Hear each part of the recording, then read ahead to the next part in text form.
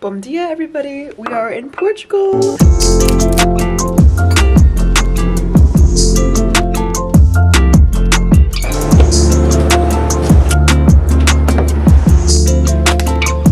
Morning, everyone. So, it's the day that I leave to Portugal, and I'm currently doing a little journaling on my roof patio area.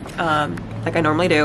I just feel like whenever I don't do this, my day is absolutely shit. So anyways, I just finished journaling, and let me just tell you, this morning was kind of stressful because I basically didn't ask to bring a surfboard. I'm going to a surf camp, by the way, if you can't tell from the title. I didn't ask them if I should bring my surfboard because normally I don't, but I guess since I'm progressing and getting better, they were like, yeah, actually bring your surfboard. I'm like, bro, I don't have a surfboard bag. I don't have the insulation to keep it safe. How the fuck do you fly with a surfboard? I was kind of getting stressed, but I actually found a local surf rental place that has boards, and they literally have my exact board that I have right now. So I'm just gonna do that. It's gonna be like 200 euros, but I was looking up how much it would cost to fly with a surfboard, and it would be like $500. I had to pick my battles, and I decided not to go with that battle. Hello, this is Editing Jade. I just want to say that this video series idea, Surfer Girl Diaries, is actually from my friend Sav Tuma's YouTube videos, which I love, and I just want to give her credit where credit is due because I think it's a really cute title. So go check out her vlogs because she also does surfer vibe videos, and yeah, love it. Okay, back to the video. This is gonna sound really basic of me, but one thing I'm obsessed with lately has been eating bread and butter for breakfast. You're gonna be like, bro, what? That's like kind of obvious. Why is it fogging up? I don't know why it took me like 22.5 years to learn that bread and butter is literally the most elite breakfast combo. I do it in a way that my boyfriend's family does it, which is add butter, cinnamon, and sugar. A little bit of ground cinnamon, and just go whoop, whoop, whoop, whoop. Then I go with brown sugar. If you do everything I say right, it should look like this. Okay, so I have a bunch of small little errands to do before my flight. I fly out at 6:30 p.m. It's currently 10 a.m. so we're chilling. I'm actually on the phone right now with some customer service guy at Bank of America because I want to close down one of my accounts. I essentially have like a bunch of cards, credit cards, bank accounts that I don't use, and I just don't like that because I feel like I could be using my money towards better accounts and cards. So no one probably gives a fuck, but if you're into personal finance, might find this interesting. So I'm actually gonna answer some questions while I'm on the phone with this Bank of America guy because I'm on hold. What's your advice from someone who wants to move to Cali and learn to surf? This is a really good question because I feel like California is probably the easiest place to learn to surf, but also the hardest. It's the easiest place to learn because the waves aren't scary. It's not like Portugal where we're going, where even a 3 foot, 4 foot wave can feel like you're dying. I feel like the waves here are really nice. Honestly, like if you go into the right area, it can be really soft. But it's a hard place to learn because of the crowds. Like the places where you want to learn are way too crowded, I feel like. So my best advice is to find someone to teach you your first 3 or 4 times because just going out there alone will not work. Someone else asks, I recently just became a fan. Hello! Where do you usually surf in LA? So I like to surf where it's not crowded. So if you are curious, I will be at Manhattan Beach, El Porto, Huntington Beach, or Redondo Beach. Those are my normal spots. I know there's like 5 different places I just listed, but that's just because I go wherever the waves are good. Someone asked, how has your mental health been since your last trip? Wow, that's a really good question.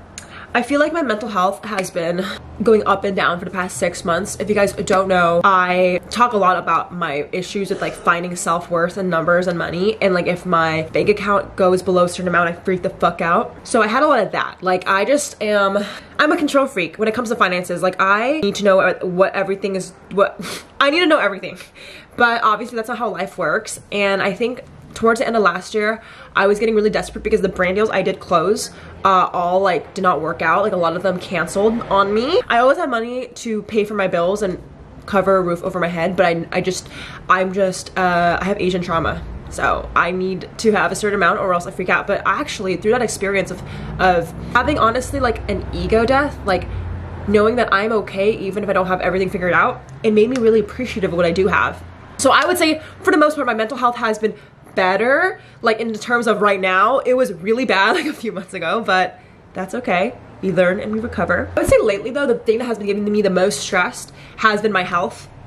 I live a very healthy lifestyle. Like I like to eat good food, I like to surf, but I have something I can't control, which is my thyroid, which I have a goiter, or like a thyroid that's kind of overgrown, and it's not cancerous, but it's just kind of scary because it's benign, but every 6 months we check up on it. I think the reason why last year I was so timid with setting up appointments and stuff was because I just didn't want to know. Like, I almost liked being oblivious, which is not good, okay? So this is a reminder, if you're someone who has health anxiety, which I know a lot of us have, set up your goddamn appointments, because it is better to be proactive than to just sit there and wait. I'm still on the phone with these goddamn Bank of America. So I already told you guys that I'm renting this surfboard in Portugal. It's literally the same like make of my current board, but I am bringing my own surf stuff, and I want to show everything that I bring with you guys, because these are like my essentials. If I don't bring this, something's gonna go down. So let's do a what's in my surf bag. First thing I have are earplugs. I don't only have one pair, but 2 pairs, because I always lose them. Unfortunately, if the waves are big, I can lose them. So usually I wear this when it's super windy. Basically, the wind can really push a lot of sand into your ear canal and cause infections. So I'm bringing 2 pairs. Also, if you're curious, I'll link below where I get these, because on Amazon, they're usually 60 bucks, but you can get them on AliExpress for like 5. I have a leave-in conditioner and a hairbrush. Next I have, oh, this is really cool, swimwear deodorant. Basically, you know when you swim and like your bathing suit or wetsuit smells like absolute dog shit? Well, this is amazing because you can just spray it and it kind of cancels out the odor. For sunscreen, I have quite the options. So I have liquid, regular, and I have stick. Let me explain each one. So Vertra, this is my favorite surf sunscreen ever. I just really like it because look at the first shade. It's like my shade. Second of all, it does not come off. Surfing for 2 hours, it does not fall off, but I don't like it for my body, obviously, because it's a stick. This is what I use for my hands or feet. This is like $9 on Amazon, and it's hypoallergenic. Now, this, I don't know where the fuck to find it. It's from Avene. My friend in Portugal actually gave this to me. It's, I think, a better version of this. This is just expensive, I think. And lastly, I have an SPF chapstick just on my lips. And last but not least, I'm gonna actually bring some wax. I'm gonna bring 3 bars of wax. I'm gonna bring some base coat so I can re-wax a board. I'm gonna bring these 2 top coats. I really like the Sticky Bumps brand. If you guys watch my YouTube shorts, you know I like to wax surfboards, so I'm also gonna bring my handy dandy wax scraper. Ah, there we go. I'm feeling kind of spunky and I wanna work out before I fly.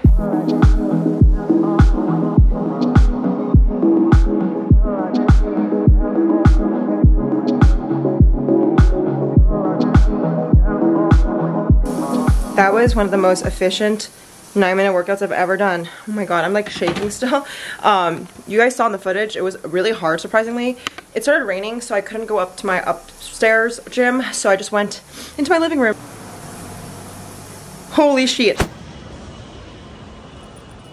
I just made it past airport security, and now I'm going to the Amex Lounge. My favorite. I actually haven't been to this one before, so we'll see.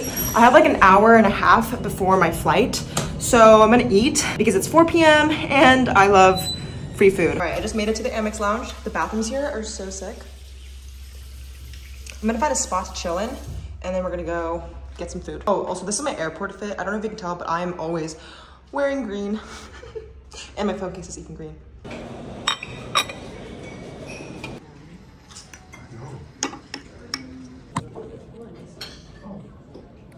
Just finished some dinner. I'm gonna have a little bit of this liquid IV. You guys know what this is?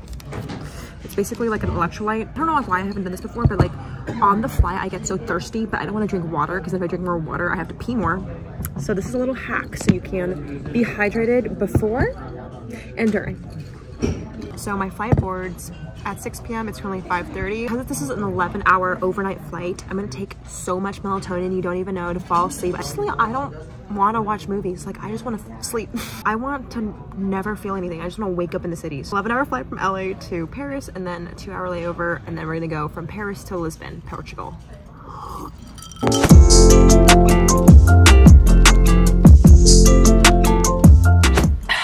Bom dia, everybody. We are in Portugal. You guys probably wondering what the fuck is my background right now.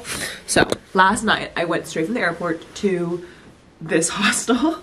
I'm basically staying in a hostel for 5 nights because Lisbon Surf Hostel and Camp invited me here to make some content, but I'm the only one in this room. This is my little bed. We have a little shelf with a light. And then I have my own bathroom, by the way, because one thing I can't do is share a bathroom. I'm sorry. I am bougie. Okay, call me bougie, but I cannot share a bathroom. Really excited to be here. The only problem is there are no waves here. So essentially, I'm in Carva Kalosh. I'm gonna butcher this beach so bad. But somehow this southern coast has been getting a really bad storm. So there's no waves today. And I'm really sad but also relieved because I'm so fucking tired. Like, my body does not know what time it is. Long story short, I want to make the most of it because usually when things don't go my way, I kind of start to get anxious and I freak out. But like, I'm in Portugal right now, so we're gonna make a whole day out of it. Even though we can't surf today, we're gonna do something fun. It's currently 7 a.m. I decided the first thing I want to do is go to a little cute cafe. The earliest cafe opens at 8 a.m. so we're gonna read for like 40 minutes and chill. Do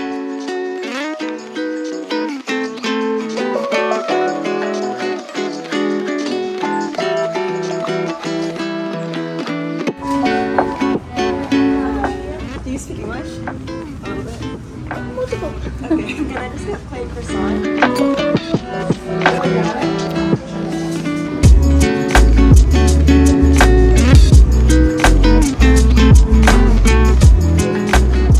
Alright guys, so it's 9:30 now. I just finished journaling and having some coffee. I feel a little bit better now that I put my words on paper, just because initially this morning I was feeling a little bit sad. I thought I was wasting my time.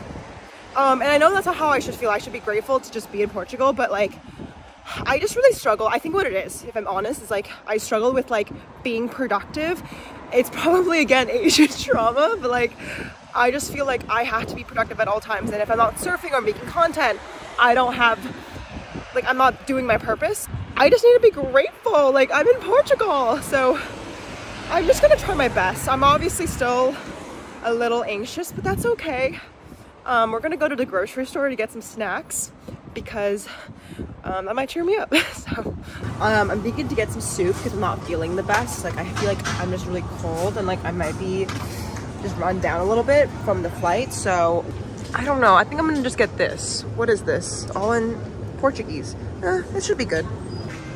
Tell me why there's just like fish in the middle of the aisle. It's very Portuguese. Wow, this is pretty cool. This is the whole candy aisle. Wow. Look at these.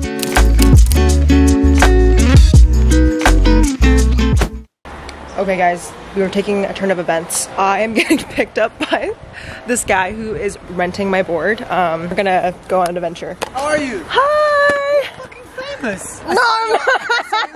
I'm not famous. So I was surfing in the morning. How was it? It's a wave that when it works, it's like I don't go to work. Oh. But it was not that good today because it's a windy swell. It's really good with south swell, with west swell, not that good with northeast swell. Okay. But surf the outside, what do you have to do? You see that stairs there? Yeah, you go down. You go down. Edge. And then the current will take you to the middle, then you go through. So this is called São Pedro do Estoril. You got two main points. This one here. Okay. It's called Bico, and this is Bafureira. Okay, so I was Portuguese surf champion before the internet, so no one knows me. And then I start to see that people want to rent boards, and I create service from surfers to surfers. Yay! So I'm renting a Machado 510 board, which is it's a 5.9. Yay! That's even better. Right. So if you guys are ever in Lisbon, Ericeira, or wherever, go check out Portugal Surf Rentals. The set comes right here. Oh, okay. Got it. Is it slippery? A little bit. Okay. Alright guys, so it is 5 p.m. I'm literally sitting in a car. It's because I rented a car. Basically, you guys know I was feeling a little sad that there was no waves and I want to make the most of this trip. So I decided to pull the trigger. I just got a rental car for 2 days. So that means I can go anywhere. Like, I'm at the beach right now just because I wanted to see the waves. No, they're absolutely shit. But yeah, it's kind of fun. Honestly, driving here, I've driven here before and it's a little bit scary. I actually probably ran one stoplight already and it's been 15 minutes of me having the car. I just can't tell. Whoa, the wind is really strong right now. I honestly just can't tell when there is stoplights. Like, it's not clear. I swear to God, like in America, like I see it flashing or like you see green to yellow to red. Here it's just red. Maybe I'm just tripping. Also, the wind is very strong right now. Maybe I should like go home. That tree's blown. Oh my god, look at that pole is shaking. Okay, we should just go back home now, huh?